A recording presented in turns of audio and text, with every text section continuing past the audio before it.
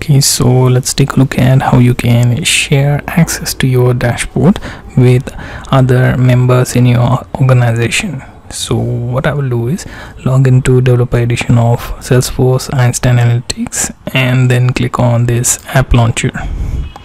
From there, I wish to show you how to open Analytics Studio, and when you click on it, it should open a new tab.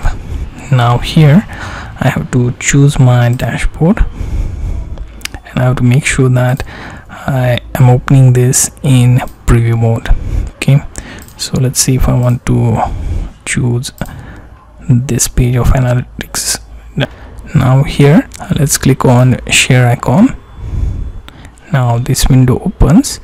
Here you have to pick user with which you wish to share your dashboard image. So here you can type in name.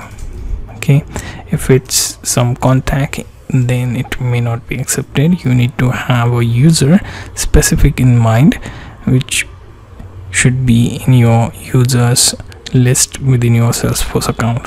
Okay, similarly you can choose a group, type their names or that group name, and you will be able to post to them, where your this shared image will be from your dashboard current selected page.